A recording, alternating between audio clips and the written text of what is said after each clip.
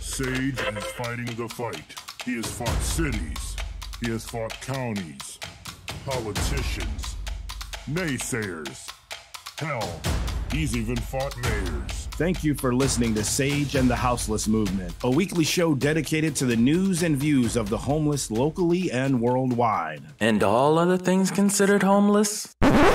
Yes. Broadcasting live from your Alexa device, the Radio Free Network app, iOS, WMBU.org, Many Voices United, and the RadioFreeNetwork.com. And now, from some wooded area in Akron, Ohio, here is Sage the Rage Lewis. Man, Sage the Rage got real problems. Real problems, I tell you. I think I got a headache.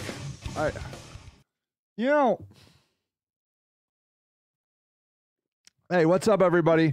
I feel like, still working on my ums from last week. I really believe that, well, did you hear yesterday in the news that they transplanted a pig liver into a human? Was it a liver or a kidney? Maybe it was a kidney. I can't remember. Took something out of a pig, put it in a brain-dead human, because we got to test these things first. Put it out, let it go for like 52 hours. It took right away. These are amazing times, but I'm here to tell you, Advil.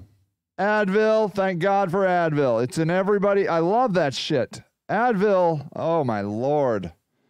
Just the slightest headache. And nobody tells me to feel bad about it either. Nobody's like, Sage, you better stop taking all that Advil. No way, man. They're just like, whatever. You got inflammation, take Advil. You got a headache, take Advil. I'm like, thank goodness for Advil. I mean, literally, I think we could have just stopped medical progress at Advil. Did you take any philosophy courses in college? If you didn't, or you didn't go to college, or you didn't take any philosophy classes, I guess, whatever. I don't know. People like what they like, but man, so get this. Philosophy is a bunch of wankers running around thinking their entire lives about bullshit. It's the greatest thing ever. It is basically academic drugs. It's a waste of fucking time. But damn, it's fun. It's so fun to think about bullshit that has, like, you think it has ramifications in your life, but it doesn't really. And then ultimately, you're going to find out that nobody really knows the answer. They've been talking about it for hundreds of years, and the moral is, who the fuck knows? But damn.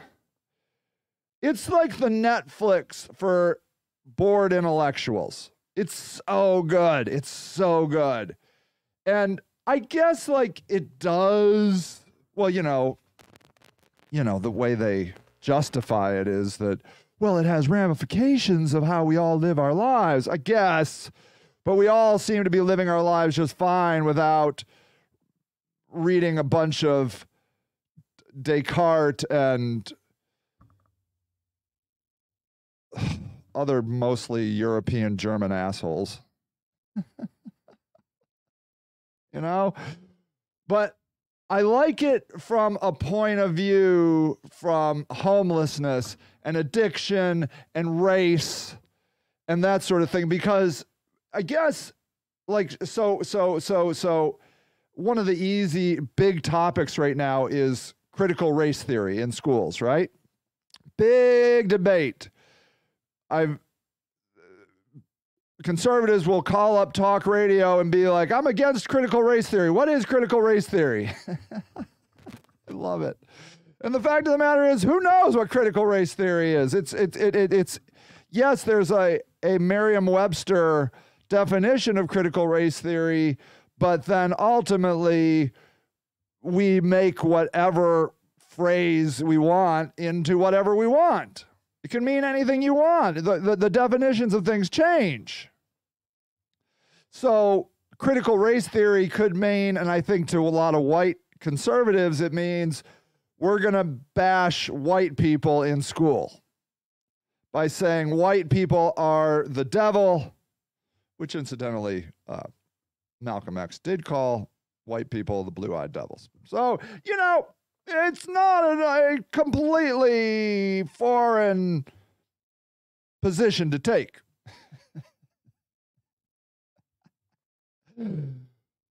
But also, do you want to indoctrinate all your kids, making you feel bad because you were born with white skin? To which black people would say, well, my people have been made to feel bad for the last 400 years for being born with black skin.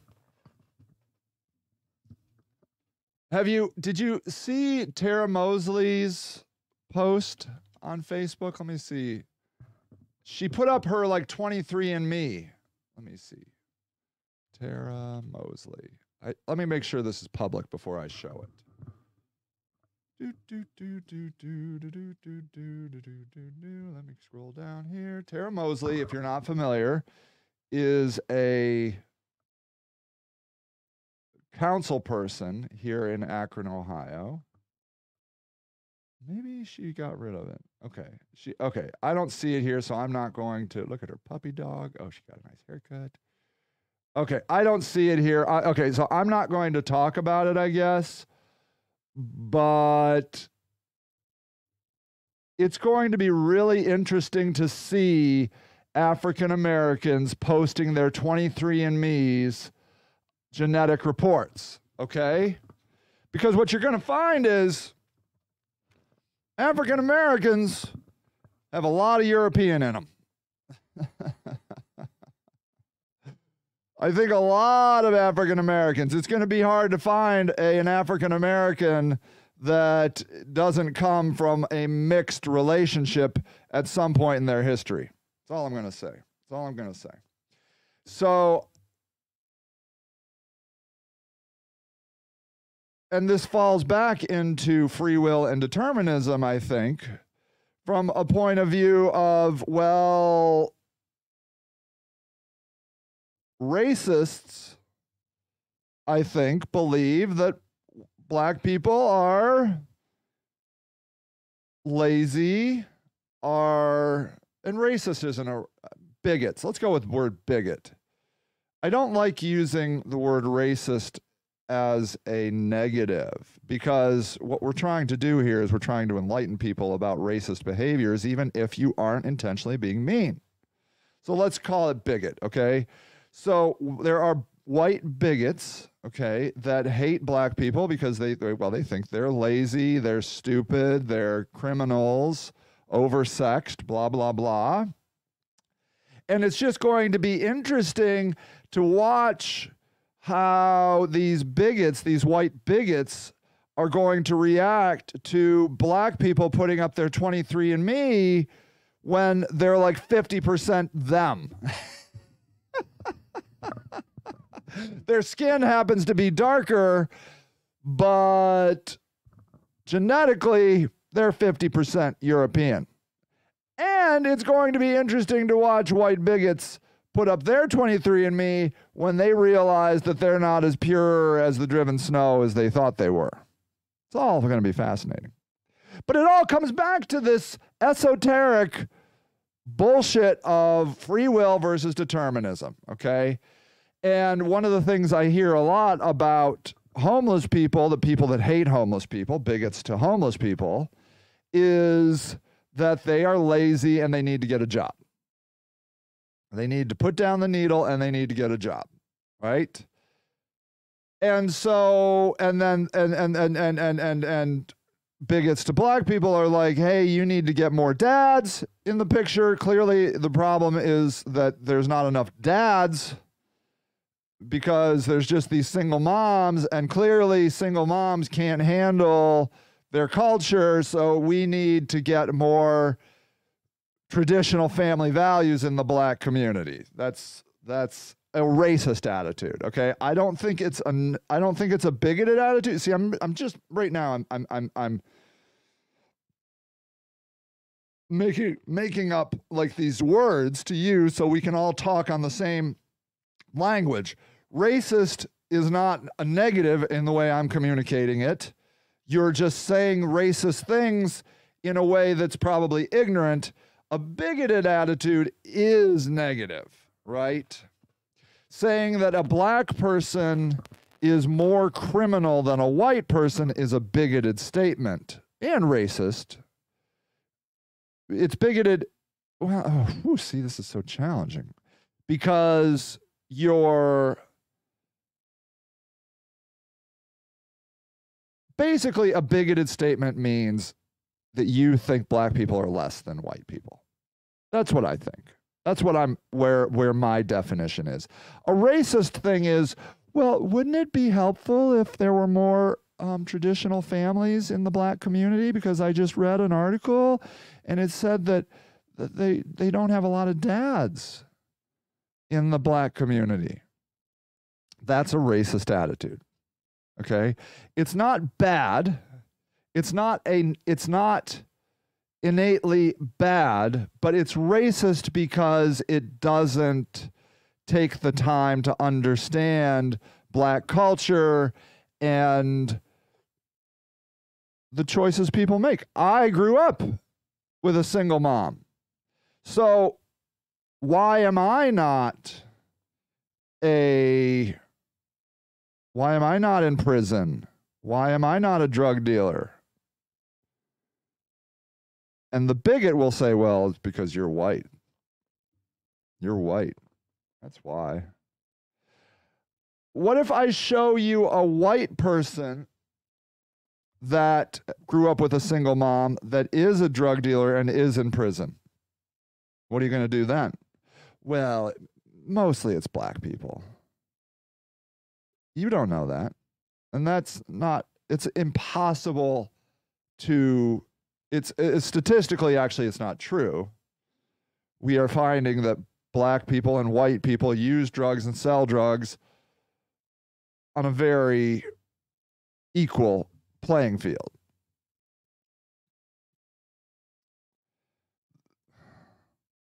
Dr. Kendi believes it has a lot to do with employment, that there's lower employment rates in the black community, and then the racist bigot comes back in and says, well, there you go, they should get a job. You see? So what I'm saying is a bigot will typically not be willing to explore ideas that they aren't aware of, whereas a racist would be. And you see, I really, really want to erase the negative connotations of saying racist things. We all say racist things, okay? We're all learning about diversity, equity, and inclusion, DEI, including black people, about their own race, okay? We're all learning. You do not become a racial expert because you popped out of the womb a certain color. You know what I'm saying? Now, you do have experiences that give you insight to a culture that other people don't have. So, for example, I have a conservative friend who's running for mayor, and I got to have him on a podcast or a talk because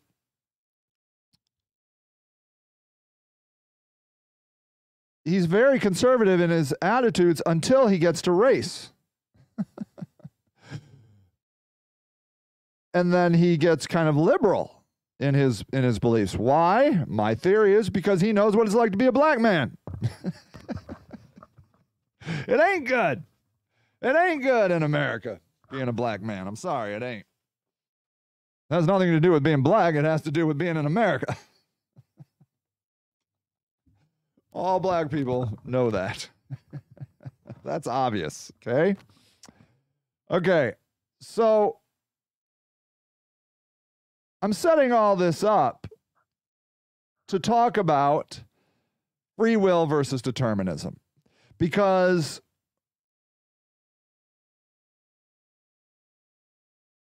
oftentimes people who are judging other people, right? People who are judging black people, people who are judging drug addicts, people who are judging homeless people are either never have been those things or transcended out of them. They became the righteous, redeemed, or whatever. I don't know what you call them.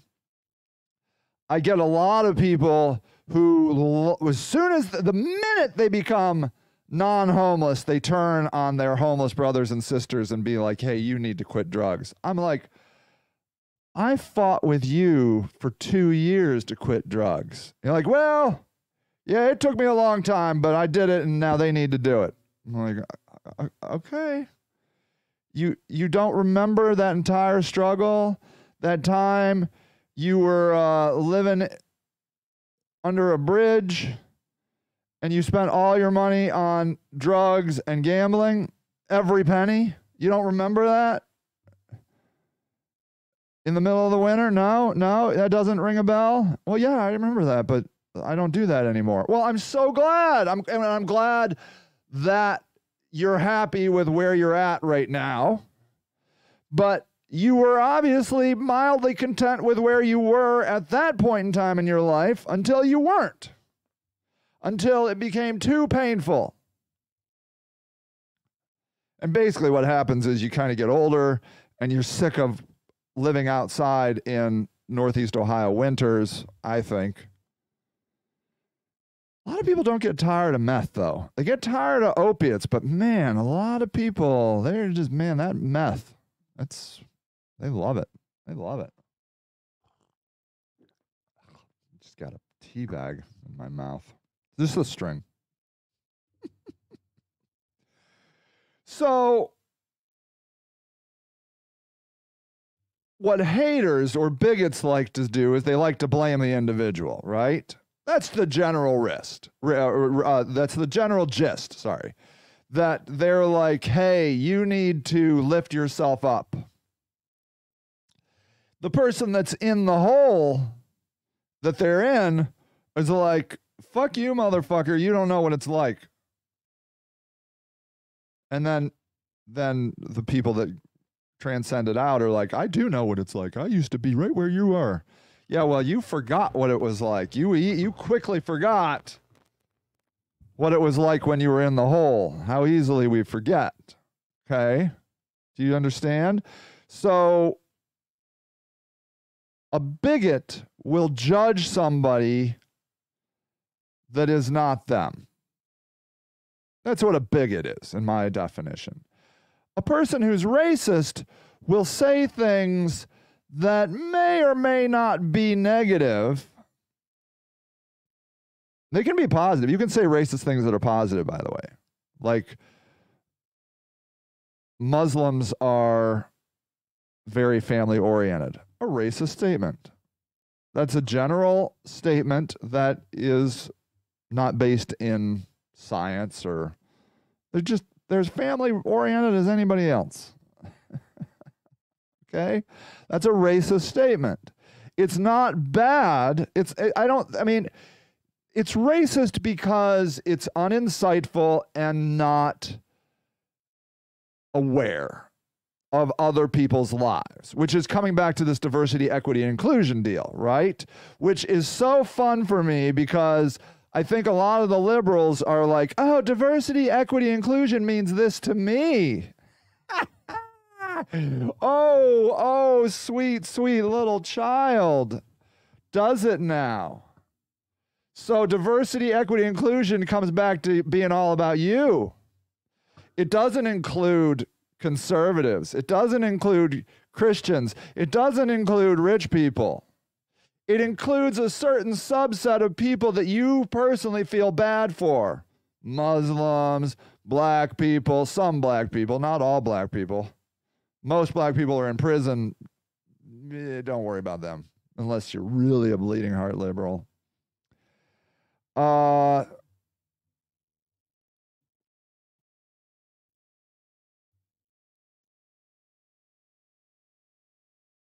It definitely doesn't pertain to conservatives.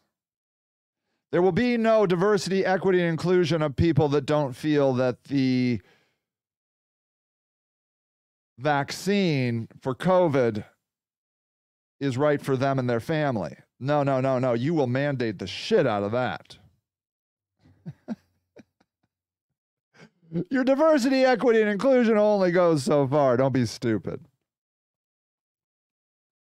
What about the African Americans and Hispanics that don't want the vaccine? Well, come on, Sage. This is a public health issue. This is different. Oh, is it? It's not. There's no diversity, equity, and inclusion in healthcare. Okay, I'm good. Hey, Christopher, my man. Look into Christopher James Anderson running for mayor 2023, Akron, Ohio. Look into him. For the record, I'm running too. I believe in choice. I believe in choice. Let's do this. I want to show you this video about free will, okay? Here, let's do this. Outcomes are essentially fixed, based upon either fate or natural processes that underlie everything, even our supposed choices. Causality. Action, reaction, cause, and fate. Neo and humans are the personification of free will. Smith and the machines are the personification of determinism. The Matrix itself is a system of control, a deterministic device within which people live out their lives, ignorant that they are ultimately slaves to a computer program. The plot leads to an unavoidable conflict between free will and determinism, between choice and inevitability. In the first film, if looked at from a choice-centered perspective, Neo chooses to fight instead of run. In the second, Neo chooses Trinity over Zion.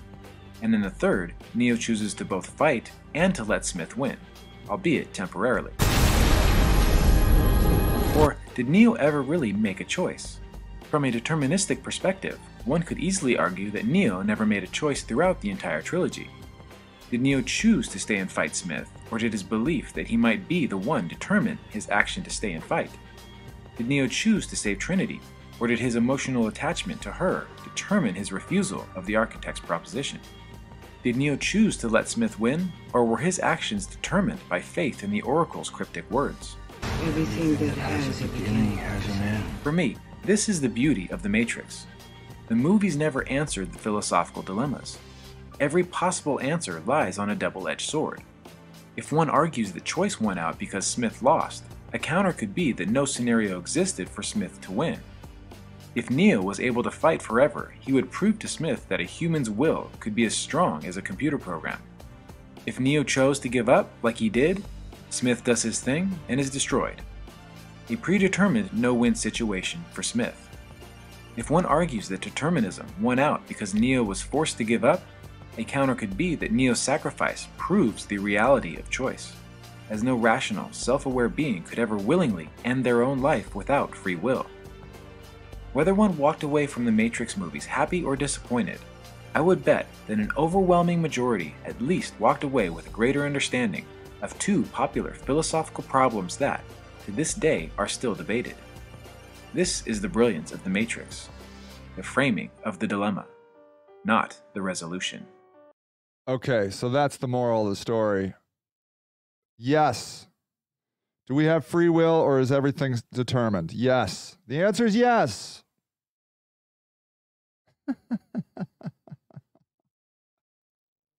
And I'm telling you, that is the conundrum of life. Okay? There's a scene where in the Matrix where he breaks a vase. He's with the Oracle, and she just trips him out. She's like, you know, what's going to really spin your noodle is, did you know this or that? It was going to, you know. So if you So let's take a drug addict, okay? There is a person in Akron, Ohio right now looking at a rock of meth. Okay? That meth is sitting in a little baggie right now. That meth is not in them. That meth is not going to jump into a pipe and be smoked. Okay? That person is going to take the little piece of meth, put it in a pipe, and smoke it. I really have never seen anybody smoke it. I don't know how it works. And I've never done it myself. Looks too good to me, ladies and gentlemen. I will be avoiding meth. Everybody loves it too much. I got enough problems. It's birthday week. Cake is coming. Holy crap. Not for me. My wife's birthday. So, on the surface, it looks like free will, right? In AA, they'll say you can't have the 20th beer if you don't have the first, right? That's free will. But philosophically, what if the path has already been determined? What if you are on a path that there is only one outcome? Where that crystal of meth is going to be picked up and put in that pipe. And furthermore, what if that leads to incredible goodness? Do you know how many kids I have seen whose parents are homeless and drug addicts who are incredible? Incredible.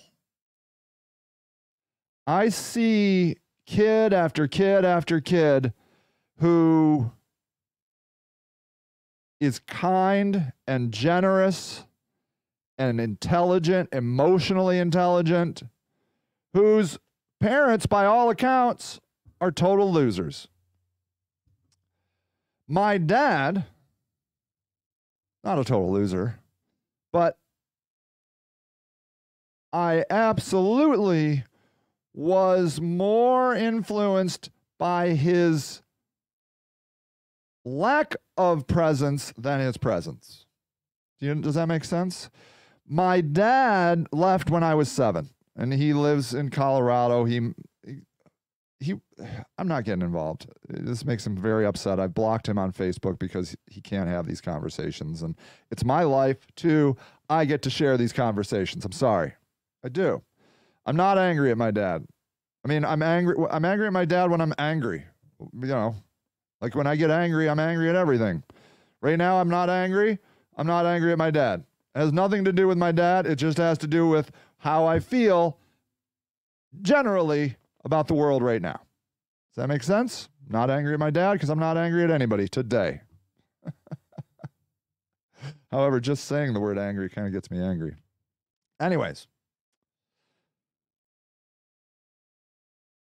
Who's to say that my father leaving me at age 7 wasn't the best thing that ever happened to me?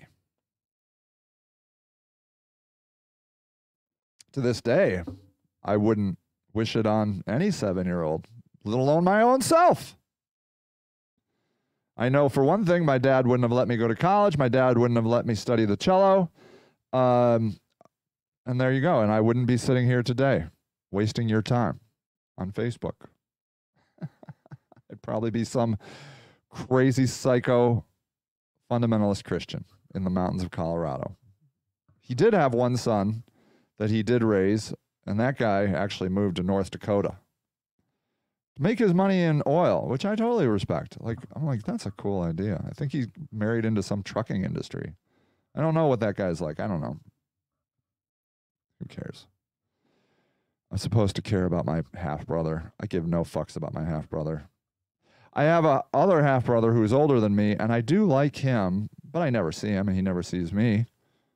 But I like him because he's a really cool guy. Very giving, wonderful guy. But I have no desire to call him up and be like, hey, John, let's go hang out. And he doesn't have any desire to call me either. Or maybe he does. I don't know. I don't know what goes on in his mind, but I think we're fine with who we are.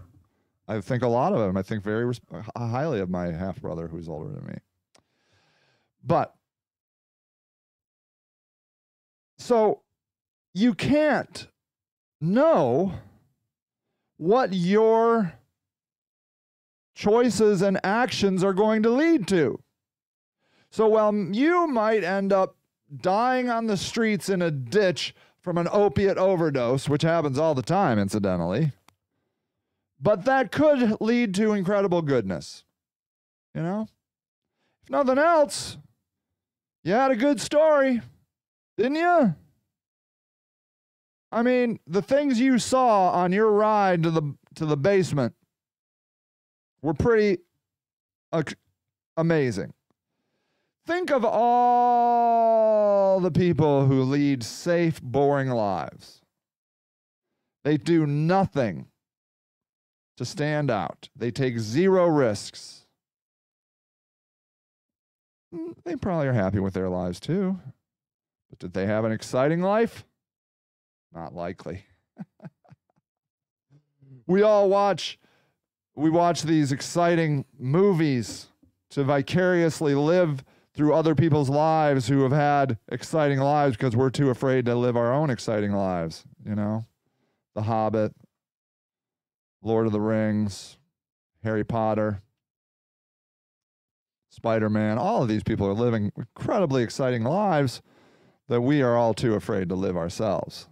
And don't give me the bullshit, well, I'm not a wizard or a superhero. You could get out there.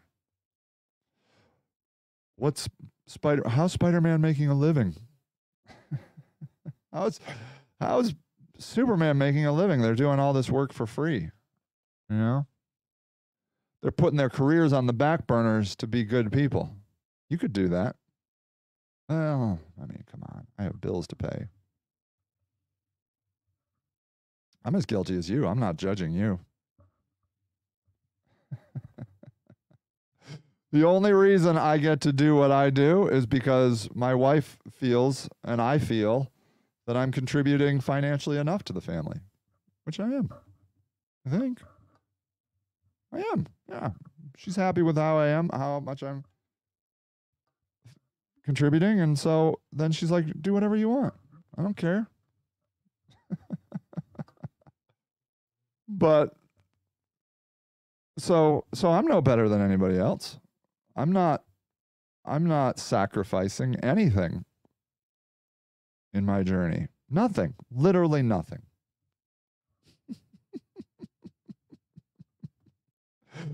If you think I'm sacrificing anything doing my work, you don't know me. You don't know my life. This is all just cherries on top of a wonderful, wonderful, delicious life sundae.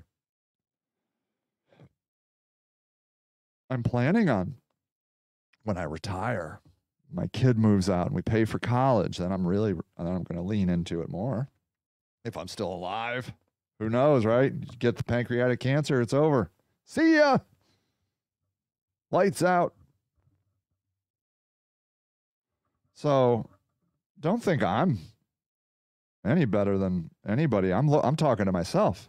So often I'm talking to myself. You know, when I put controversial stuff on Facebook, a lot of times people get really ruffled that I'm yelling at them. I'm always yelling at me. You know, they think I'm yelling at them. I'm yelling at me. Telling myself to wake up, get a life, grow up, be a man, be a mensch.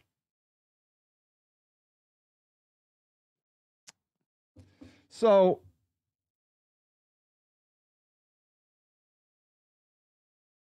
what do you think? Do you think there's free will? And by free will, I mean at any given time, you could go right or left, up or down. And it was not predetermined. You can't prove it. It's impossible to prove. Everything that you do, hold your breath for 15 seconds. We knew that was coming. 1 billion years in the future, we knew you were going to hold your breath for 15 seconds. You never can prove you have free will. Okay? But yet, we judge people all the time because we don't like the way they're doing their free will. You get it? We look at them and they're like, oh, you should do that. Oh, you should do this. Oh, yeah? Why don't you just shut the fuck up and go look at your own shitty life? Because I guarantee you got things to work on. But you rather judge somebody else because you don't want to work on your shit. You don't want to lose weight. You don't want to exercise. You don't want to get that extra degree. You don't want to save money. That shit ain't fun. You don't want to be a better husband, a better wife, a better parent. So what you're going to do is you're going to just shit on people that are already being shit on. Doesn't that strike you as funny? And not ha-ha funny, but funny, like sadistically funny? You look at somebody who is suffering, a person who is poor, addicted to shitty street drugs, and then you have the gall to kick them when they're down.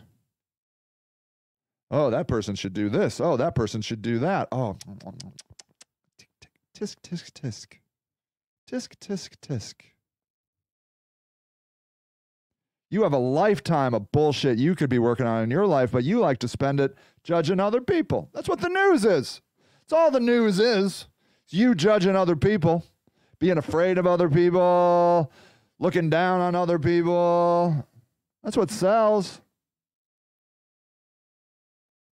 Got all these murders going on in the cities. And what are white people doing? What are middle-class, suburban, bedroom community people doing? Judging them. Ah, well, it's because they don't have dads. Ah, well, it's because they're not getting jobs. Oh, it's because they're lazy. Oh, it's because they don't finish school. Maybe if you had any basic understanding of philosophy and humanity, you might realize that a lot of the shit that happens in your life is predetermined. Why don't you not go to work today? Why don't you stop listening to me? Why don't you go back to bed? Why don't you get up an hour early? Look at your life and what kind of absolutely mind-numbingly boring routine your life is. Look at it. They only put that effort into helping. Yeah, hi, Michelle. There you go. Michelle says if they only put that effort into helping. So, you look out past yourself, ignoring your own issues, ignoring your own weaknesses, and you look at other people and you judge them. Well, they should do this. Well, they should do that. Because you know why? Because that's the easy thing to do. Then you can go back to your regularly scheduled programming of, making dinner, going to work, watching a bunch of Netflix. By the way, you should watch Midnight Mass, 7 episodes. Wonderful analysis of looking at Christianity, I think. Very entertaining. Please watch it. It's on Netflix. Please go watch Midnight Mass. Or, as Michelle points out, you could say, oh, there's a problem. How can I help? Now, most people aren't going to do that because they won't even help themselves. You know what I'm saying? They could spend that same time looking in at their own life and judging themselves and being like, oh, well, I'm a dick. I'm mean to people. I'm condescending. I'm judgmental. I'm quick to judge. I'm fat. I'm lazy. I don't exercise. There's a million things that are so wrong with you. I'm going to help myself.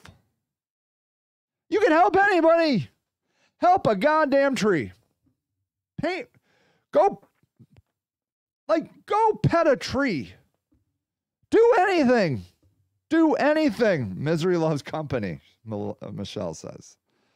There it is. Then you get to feel sorry for yourself, don't you?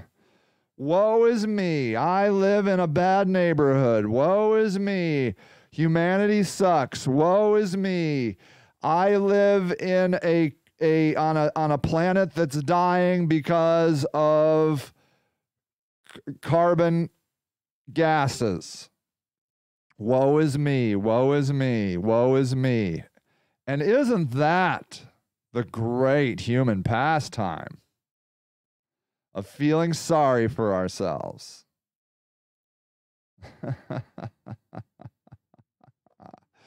Do you know that Stephen King book, Misery? Or the movie, did you watch that? He gets basically abducted by, what's that one woman's name, that actress? I can't remember. It's all about his addiction to cocaine. Go read or watch the movie again, Misery, in light of the author being addicted to cocaine. And sweet sorrow is sweet, right? The poets know it. Sweet sorrow. It is wonderful. It is a kind of comforting thing. Hey, Christovus. Love the movie, what, The Matrix? Which movie do you love, man? WMVU, Many Voices United, ladies and gentlemen, brought to you by WMVU, Many Voices United. Go check it out online. A lot of great programming. Run by Christopher DAMNIT. Very, very cool African-American man who wants to actually run a Misery. Oh, Misery. Oh, yeah. I wish she put a 2x4 between my... Oh, ah! That was the scene, wasn't it? That was the scene. I don't want to divulge Christopher's plans. I don't know what he wants, but he's got big plans. He's a cool dude. He's a cool dude. That is Stephen King's wrestling with cocaine, okay? When a writer decides to quit their addiction, a lot of writers are alcoholics. Raymond Carver, one of my favorite. They're always worried that if they quit their addiction, they're not going to be as good a writer. And I'm sorry to say it, I liked Raymond Carver's writing while he was drunk. I'm sorry. It did. He got a little too wordy after he got sober. I'm sorry. It's a real worry.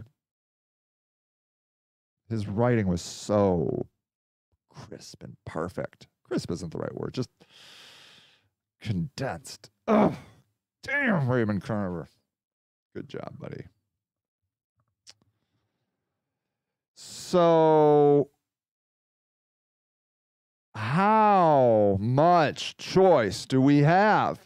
And if you're following it along about free will versus determinism, I'm telling you, the answer is we don't know. Incredibly great thinkers have spent their life trying to figure out if life is predetermined or if there's free will. And I'm here to tell you, the answer is we don't know. We don't know. So if some of the smartest people in the history of humanity cannot tell you whether or not your life is free or determined, how the hell do you have the audacity to judge anyone, including yourself? Do you understand? Do you understand what I'm saying? If the greatest philosophers in the history of humanity who dedicated their lives to thinking about whether or not we have free will or our lives are predetermined don't know, how can you, who is not a philosopher in determinism versus free will, have the garish audacity to think that it's all free will. You like free will because you are afraid of the idea that your life is already predetermined. That's the only reason you like free will. Because you like to think you're on this ride called life and you're allowed to go anywhere you want. That's the only reason you like free will.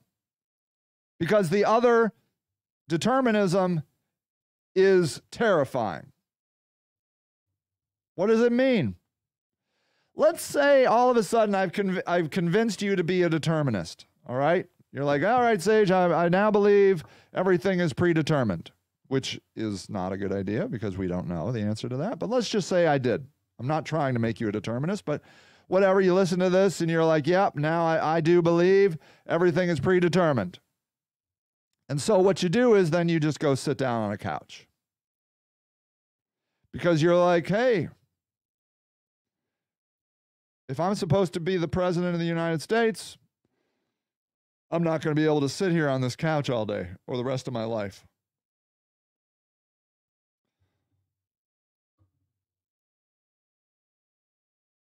The free will people will be like, you just sat down on that motherfucking couch, asshole. I have a family member, he long since dead. He came home one day in his 50s or something, early 50s, and he said to his wife, he said, God only gives us so much energy, and I've used all my energy. And he walked upstairs and went to bed. I am not shitting you. And he spent decades in that bed. Decades. And he controlled that house from that bed. His wife would be on the phone. He would listen on the phone. You know, because they had those corded phones. You could listen to the phone, you know. He had a bell. She had to run up there whenever he needed something.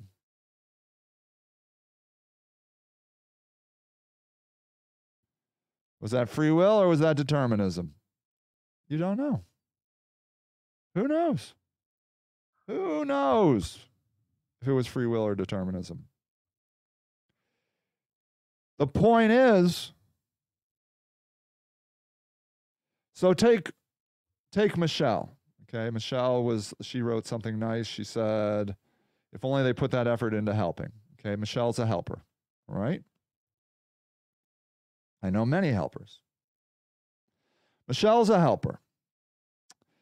And she does a lot. There's a giving box, a blessing box, she calls it. They put on my property that they put food in, and it's awesome. It's so awesome. But here's the deal. Did Michelle wake up one day and move through the universe independently to become a helper? Or was her entire life, as she looked back, moving towards that direction? Do you know why I help? Because I had a midlife crisis in the 2008 recession. My company tanked. Can't even say it.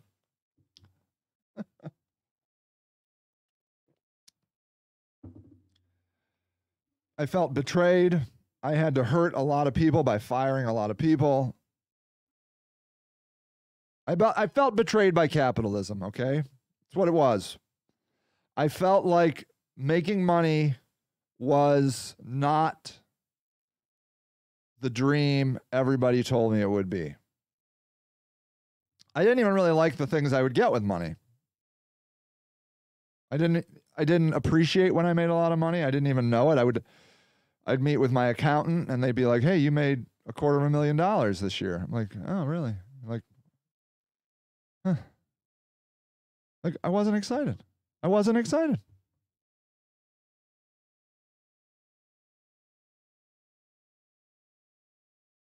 Money doesn't motivate me. Now it motivates other people, and that's great, but doesn't. So if I was in an institution called capitalism that is focused on money, and I don't really care about money, and I had to do a lot of painful things and experience a lot of painful things in the name of money, of course I'm going to get out. But as you can see, I'm selling a book in the back there, Homeless Activist. Find it anywhere. Just Google the Homeless Activist book.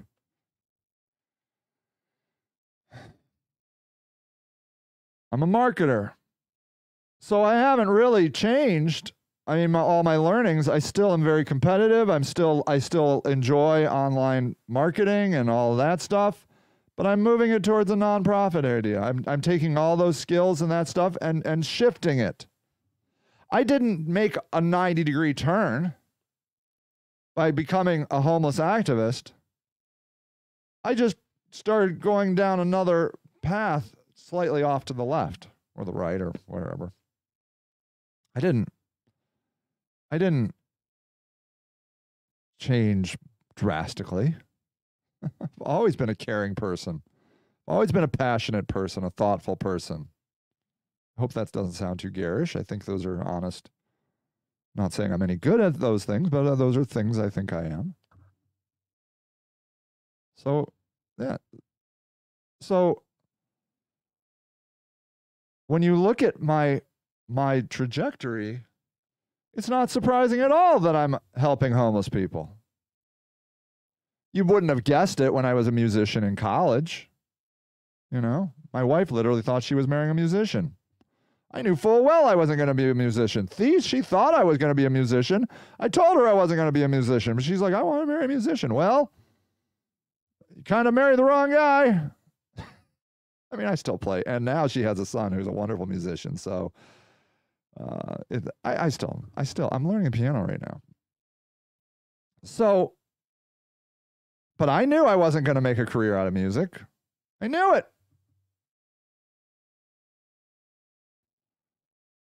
So it doesn't surprise me at all. Now, I would love to go back to 19-year-old, 20-year-old Sage and be like, hey, what do you think? Let me tell you the story of our lives from the age 20 to 50. What do you think?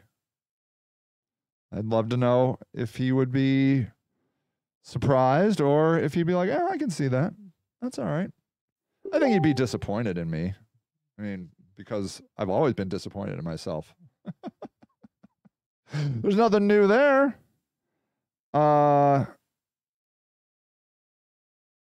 There's nothing new there. I'm always feel inadequate. So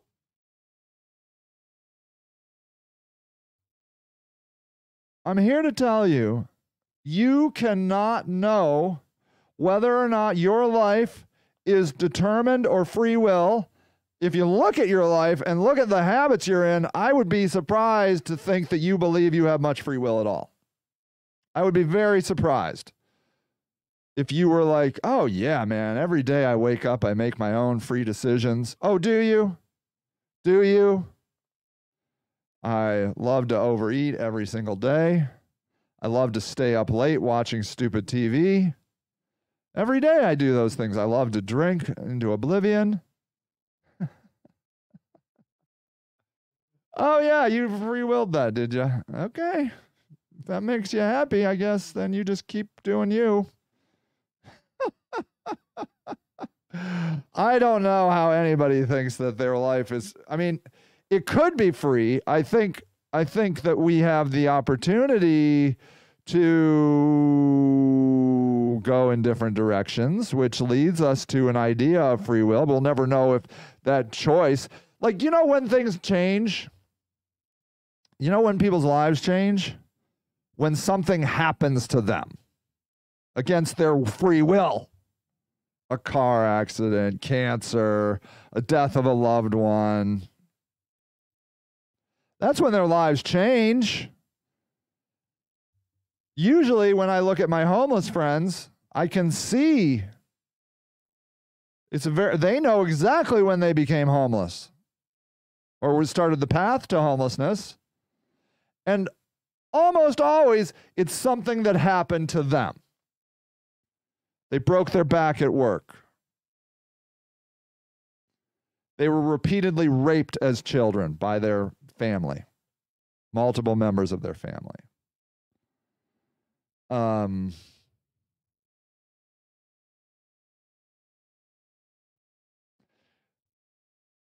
I have some people that will tell me that they had a great childhood, and then they tell me their childhood, and I'm like, wow, that's kind of fucked up, though.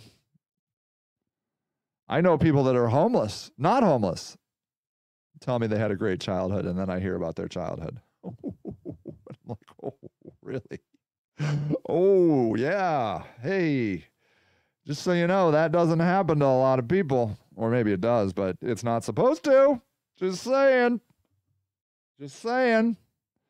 So if we can look, and of course, trauma, right? Our ACEs scores. Do you know ACEs? Let me get you ACEs. ACEs trauma scores. Let's look at this. Okay, ACES2high.com. What's ACEs? PCS. Okay, do you have? All right. There are 10 types of childhood trauma measured in the CDC permanent blah blah blah childhood study. There's many others, see below. 5 are personal: physical abuse, verbal abuse. Okay, can you see these? Okay, 5 are personal: physical abuse, verbal abuse, sexual abuse, physical neglect, and emotional neglect. 5 are related to other family members: parents who's an alcoholic, a mother who's a victim of domestic violence, a family member in jail, a family member diagnosed with a mental illness, experiencing divorce of parents. Hey, Silk. Each type of trauma counts as one, okay? So a person who's been physically abused with an alcoholic parent and a mother who was beaten up has an ACEs score of 3. So you can do this yourself, right? Play along. There are, of course, many other types of childhood trauma: racism, bullying, watching a sibling being abused, losing a caregiver like a mother, grandmother or mother, homelessness, surviving and recovering a severe accident. I'm a survivor even with the courts here. Yeah. Right on. Anybody want to put down what their ACEs score is? Okay, physical, this is what happened to you when you were a kid. I'll try mine. Physical abuse, no. Verbal abuse, no. Sexual abuse, no. Physical neglect, no. Emotional neglect, no. None, okay? Parent who was an alcoholic, no. A mother who was of domestic violence, no. Member in jail, no. A family member diagnosed with a mental illness, no. Experiencing a divorce of parents, 1. I got a 1. I'm a 1, okay? All right? So I get 1, okay? So it's important thing to remember is that ACE score is meant as a guideline. If you experienced other types of toxic stress over months or years, those would likely increase your risk of health consequences depending on positive childhood experiences you had. Okay, listen to this. Prior to your 18th birthday, listen to some of these. Did a parent or an adult in the household often or very often swear at you, insult you, put you down, or humiliate you, or act in a way that made you afraid that you might be physically hurt? Bam. Did a parent or adult in the household often or very often push, grab, slap, throw, or something at you, or even hit you so hard you had marks? Did an adult or a person at least 5 years older than you ever touch or fondle you, or touch their body or have you touch their body in a sexual way? Attempt to have oral, anal, or vaginal intercourse with you? So anyways, I don't need to go. Okay, first a tiny bit of background to help you figure it out. This study uncovered a stunning link between childhood trauma and chronic diseases people developed as adults, as well as social and emotional problems. This includes heart disease, lung cancer, diabetes, many autoimmune diseases, as well as depression, violence, and being a victim of violence and suicide. These things lead to... you got 2 for a kid? Okay. These things lead to physical illnesses. Okay? So talk about predeterminism. You didn't have any choice in the matter. That your father beat you, your uncle raped you. You didn't. But yet it has physical and emotional connotations. All right, ladies and gentlemen, that's the end of the WMVU broadcast this week. Many Voices United. I love you. and I will see you next time. Bye. Thank you for listening to Sage and the Houseless Movement, a weekly show dedicated to the news and views of the homeless locally and worldwide.